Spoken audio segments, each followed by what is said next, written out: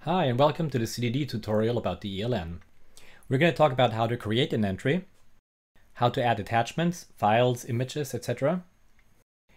And then continuing on to adding registration of molecules and protocol data, biological data, and whatnot. And finally, show how the cross-communication in the ELN and the Vault works together with these molecules or the protocol data. First things first, you will notice you have an ELN menu entry option up here now. This is where you open the ELN. Next, you have to remember that the ELN is project specific, just like molecules and protocols are. So currently this one project X alpha and omega is deselected and we see no entries. But if I select it, you will see, in this case, one entry. Now let's create a new ELN entry. For this, go to Create a New ELN Entry. Select the project this entry is supposed to belong to. Even if a project might be deselected, you will see all your available projects listed. Now you can start entering your title, filling out your meta fields if you like, and start typing away. Now let's have a quick look at these symbols up here. First of all, you have this padlock that means finalize or lock an entry, so you cannot edit it anymore. Next we have duplicate, very handy if you want to do templates or just simply copy the exact details for the next experiment. Then we have export files, so if you have any file attachments within your entry, these can be exported. And finally, you can print or save as into paper copies or PDFs for storage externally. Now, other than the typical formatting options of bold or italics or making bullet points, there are several ways you can attach data to this ELN entry. One pretty obvious way is to use the paperclip for insert attachments, where you get to select the file, where you can attach any type of file, be it an Excel file, PDF file, a molecule file, etc. And of course you can drag and drop from your file system whenever you like to. Images and PDFs are in addition rendered as images into the system. Now, to get a table into your system, you use this icon Insert Table, choose the size of your table, and then you fill it out just like you would be used to in Word or Excel. Alternatively, if you have a table in Excel, you can choose that and copy paste it directly into your ELN entry. Now let's get some molecules into our entry.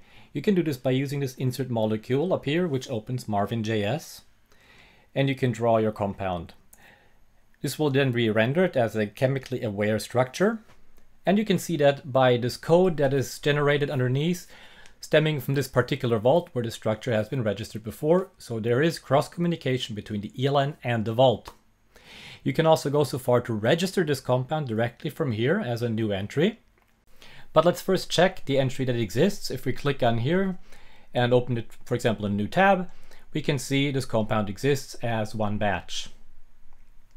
Now going back, click on register and see what happens. You'll come out to this form where you can fill out a new batch. If this were a completely new molecule, it would be the registration for a single new compound. Now let's add this batch and see what happens. Now we can see it's two batches, and next to the 002 there's a link to the ELN, how to insert the ELN entry that we are currently working on. And if we go back to this, it is a direct hyperlink.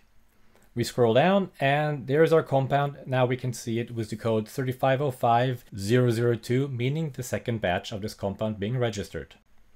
Now you could also import multiple molecules at once, for example via an SDF file, and go directly to the import file wizard, this three-step wizard that you normally would import multiple molecules or other biological data from.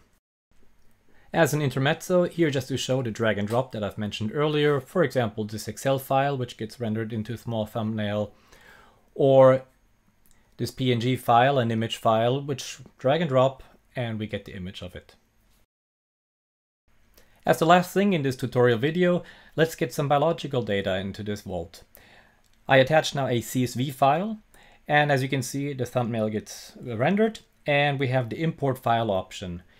This will allow us, yet again, cross-communication between the ELN and the vault.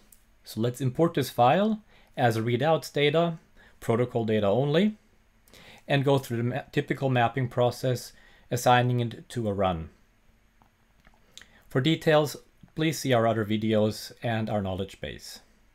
Now we commit the data, and once we've committed the data and we have our report, let's go to the report date of this particular run.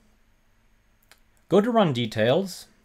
We scroll down a little bit if necessary, and then we will see linked ELN entries, in this case to the how to insert the title of our ELN entry.